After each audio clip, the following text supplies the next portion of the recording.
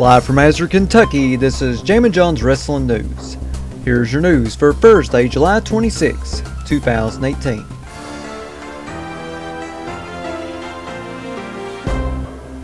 New Japan Pro Wrestling star Bad Boy Tama Tonga, who was recently put in Twitter jail over controversial tweets made towards fans, blamed his situation on Roman Reigns. Here is what Tonga wrote, followed by Reigns' response. It all started when Tama Tonga tweeted, "You ain't nobody, which." Of course, that is an alternative for the B word, gotta keep it PG. Roman Reigns fired back at Tama Tonga by saying, "Sounds like something from a Drake album." Oh wait, it is. To which Tama Tonga replied, "Got the hashtag snitch. Your bark can't seem to get over your yard for me to hear you. My yard has no fences. Come test your skills here anytime. Jealousy is a witch trait. What album is that from? Hashtag Roman the Rat."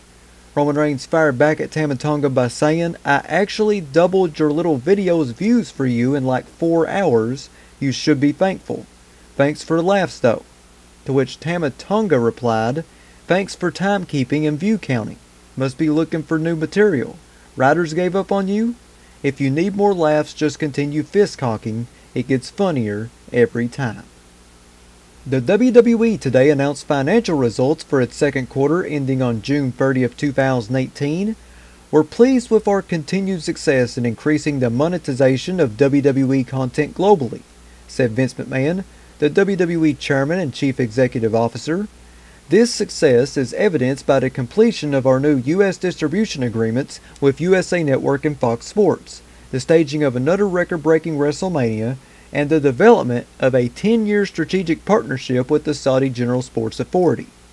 George Barrios, the co-president, added, "During the second quarter, we generated a 79% increase in adjusted OIBDA. We are raising our 2018 adjusted OIBDA target to a range of $160 million to $170 million, which would be an all-time record. By executing our strategy and engaging our passionate global fan base, we can continue to deepen the moat around our business. We believe this will enable us to drive long-term growth and shareholder value." Revenues increased 31% to $281.6 million, driven by the increased monetization of content as reflected in the media segment. Operating income nearly doubled to $21.2 million from $10.7 million in the prior year quarter, reflecting increased profits from the media segment, which were partially offset by an increase in management incentive compensation based on anticipated strong full-year results and the rise in the company's stock price. The company's operating income margin was 8% as compared to 5% in the prior year quarter. Adjusted OIBDA was increased 79% to $43.5 million. The company's adjusted OIBDA margin increased to 15% from 11% in the prior year quarter. Net income increased to $10 million or 11 cents per share as compared to $5.1 million or 6 cents per share in the prior year quarter. The effective tax rate declined to 31% from 35% in the prior year quarter, driven by the reduced federal income tax rate in the Tax Cuts and Jobs Act of 2017, also known as the Tax Act. During the third quarter of 2018, in connection with the vesting of annual stock-based awards, the company expects to recognize an income tax benefit between $20 million and $25 million, as compared to $1.6 million during the prior year quarter. This benefit results from the difference between the deduction for tax purposes and the compensation costs recognized related to these awards. The increase in the tax benefit during the current year is driven by the increase in the company's stock price. The company expects this benefit to have a significant impact on its effective tax rate during the 3 months ending on September 30th, 2018. Cash flows generated by operating activities reached $74.2 million, and free cash flow totaled $66.4 million, as compared to $10.8 million and $2.6 million respectively in the prior year quarter. The growth in both measures was primarily due to improved operating performance. For the 6 months ending on June 30th, 2018, revenues increased 16% to $469.3 million from $403 million. Operating income increased to $43 million from $14.7 million, and adjusted OIBDA increased to $78.7 million from $49.5 million. The net income increased to $24.8 million, 29 cents per share, from $6 million, 8 cents per share in the prior year period. Cash flows generated by operating activities reached $76.8 million, and free cash flow totaled $64.6 million, as compared to $13.8 million and $1.3 million respectively in the prior year quarter. The growth in both measures was primarily due to improved operating performance.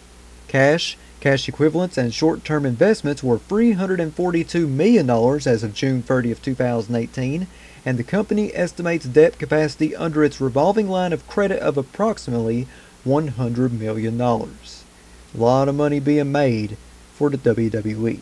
No surprise there. When a fan brought up the idea of Gail Kim possibly appearing at WWE's Evolution pay-per-view, here was Kim's response.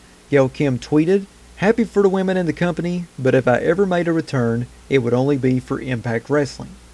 A fan asked her on Twitter why would she not appear in WWE, and Gail Kim said, "Because I've been there twice. I have never been happy there.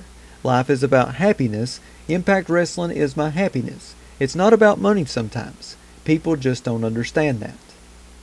The WWE has released a new commercial for the season premiere of Total Divas on September 19th, while using the tagline "All In" to promote the show.